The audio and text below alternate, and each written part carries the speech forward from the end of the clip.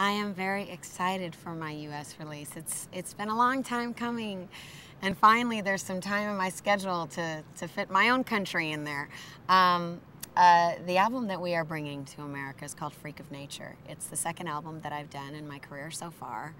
And I'm very proud of this one. I think even more so than the first, and maybe that's because I'm discovering and understanding myself more as an artist.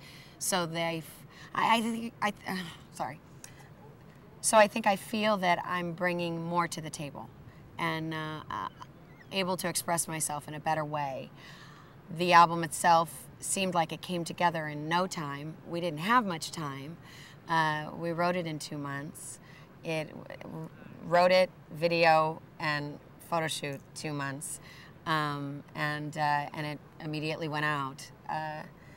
It was a great thing, and I'm very, very excited to see how it touches America and how it impacts America, because it's done very well overseas and very well in other countries, and I think that wherever it does well, obviously I'm going to go, and we just pray for the success in America too. I think I'm still having a hard time understanding this million chart selling artist thing that they title me as. It is different. It is very different than the unemployment line, let me tell you, because I've been there. I definitely, I appreciate the respect. I appreciate the love that my fans are giving back to me. I appreciate the chart positions. I appreciate the support from the radio stations and the television stations. And of course, every artist hopes it continues.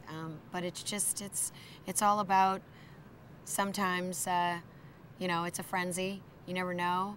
You know, the second album's doing just as well as the first. So we're on a good plane here. I am touched and honored and constantly tickled by the success. I think it just sometimes makes me just sit back and laugh in a way that is not a way I can describe in words. It's just one of those things that when I'm talking about it now, I'm laughing because it's joy. It's pure joy.